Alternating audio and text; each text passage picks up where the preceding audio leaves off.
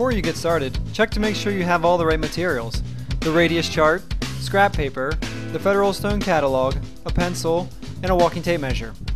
If you have any questions, please feel free to contact us.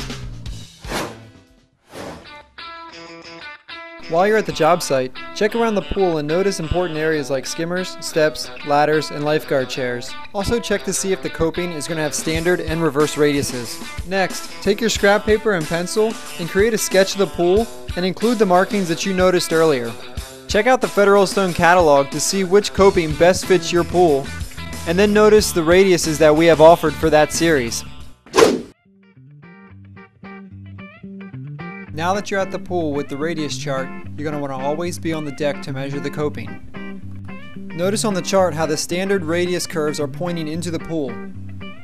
If you get to a point with a reverse radius, simply flip the chart over and you can see the curves are now pointing towards the deck, and you can read the corresponding number down the side of the chart.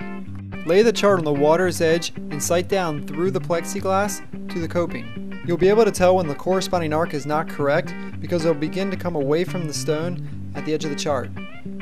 This would result in the stone starting to hook too soon. So continue to move the chart until you find the correct arc that matches the edge of the coping.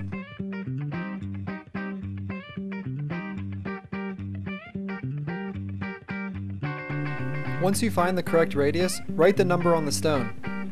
Go back to your sketch and locate the area that you were just working at and write down the radius number for the entire arc.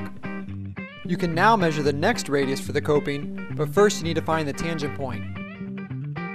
So where two different radiuses come together, draw a line. Continue using the radius chart to determine your next radius, and then write this number down on the stone as well.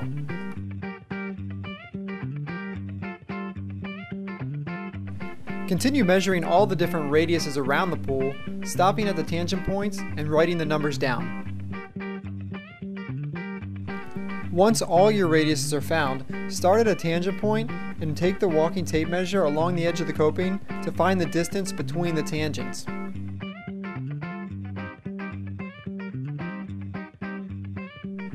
Go back to your sketch and record the numbers for the particular areas, such as 40 feet of a 10-foot radius. Once you have your completed sketch with all the radiuses and distances, email or fax us and we'll take care of the rest.